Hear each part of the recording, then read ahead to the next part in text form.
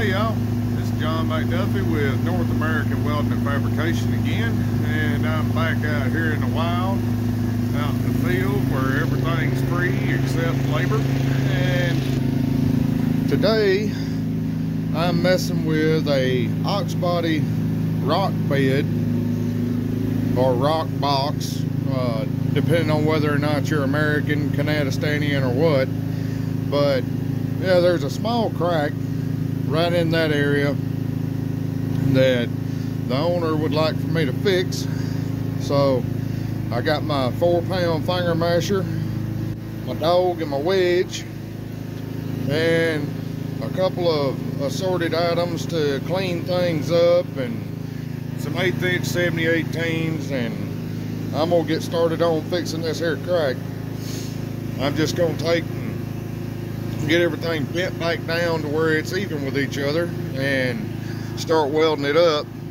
Got the machine a little hot, and the bed floor is a little thin, so I should be blowing a hole and filling it back in at the same time. Kind of save a little bit of need for an arc gouger on this one.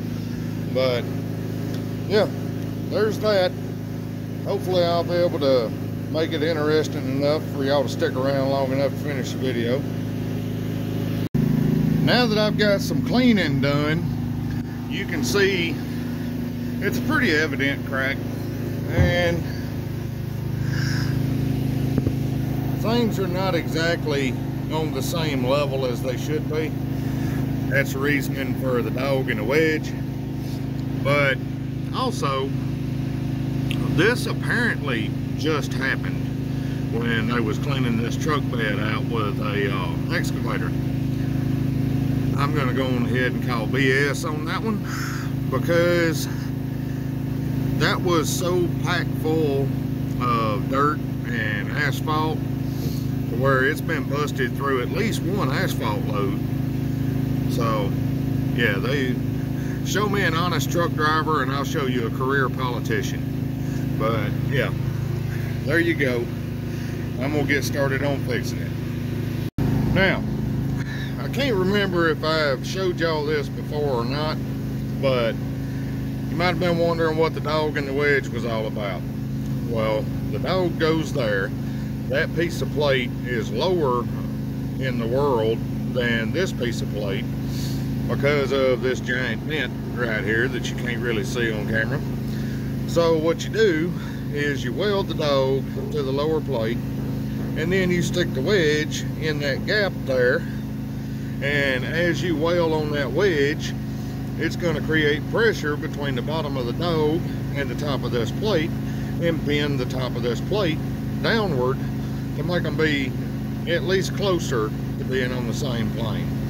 Should make them all the way on the same plane. Anyways, that's the dog and wedge method, and it works very well. Sorry I couldn't hold the camera and weld on that thing at the same time, but there you go.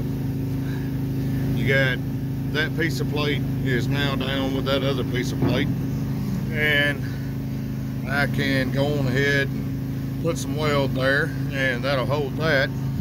Also, I forgot to mention, whenever you're welding a dog on, to do this, you don't weld both sides of the dog. You want it where you can just knock it back loose with a few strikes from a good hammer, and yeah, that'll work. Alright, now that I've got the initial crack welded up, I'm not going to bother with grinding where I've welded them dogs down, or that dog down, mainly because what this hauls is dirt and rock, and all grinding discs are is dirt and rock with some kind of bonding compound. So that's going to self-wear as this truck dumps. Material's going to slide over it and clean it down for me.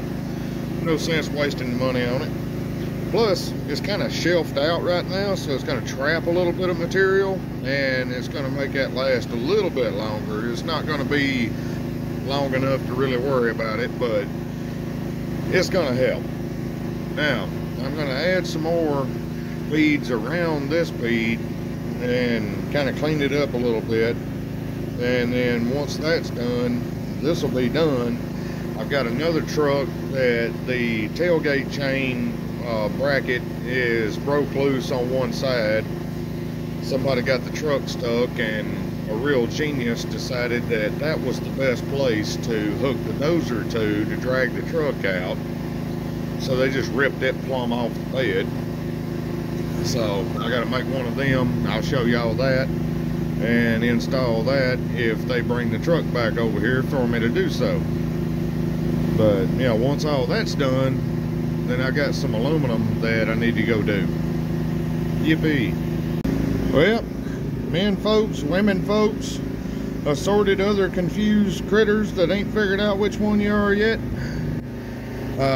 I thought that I was going to be done with all of that, but as soon as I started chipping the slag, I found that little hole, and it leads to that little crack that goes, kind of stops right through there, but it goes all the way on down through him. So now I'm gonna weld that up, and hopefully it won't crack nowhere else, and I can get on back out of here. Well, now that both my knees, both my ankles, both my hips, and my back have all decided that they are no longer 32 years old, they are now 932 years old, that's all done. So there's that.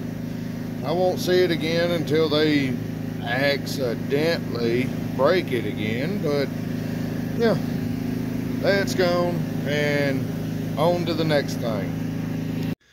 All right, I know I promised y'all another piece of equipment in the video, so the one that I was expecting them to bring in, I gotta wait on parts for it, so I can't start on it yet. But here's this one. That's where the tailgate chains hook on an ox body dump bed. There's what it's supposed to look like. I already made the new piece. I just got to cut this one off and put the new one on. Alright, now that I got that cut off, yeah, I used the torch and the wash tip because it's like 10:30 at night, and I didn't want to wake any of these nice people up around here. So yeah, now I just got to get my portable milling machine out and machine this down to a nice, flat, even surface.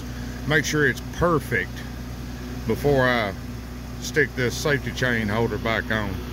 By portable right angle milling machine, that's exactly what I mean. DeWalt 11 amp grinder and a flap disc. Perfect? Yeah, close enough. Well, there she is in all her glory. Welded all the way around. Now I'm gonna show you how it works. They take, let me turn this light on. There, now you might see. They take the chain, like so, and then they slip a length through the hole, and this thing is incredibly hot. And it's just like that. They hook up both chains, and when they raise the bed, they can pop the tailgate open, and it'll let a controlled amount of whatever material flow between the tailgate and the bed, and that's where you get the term tailgating gravel. So yeah, that's done. Driver can put some paint on it or not, I don't care. I'm going home. Thanks for watching.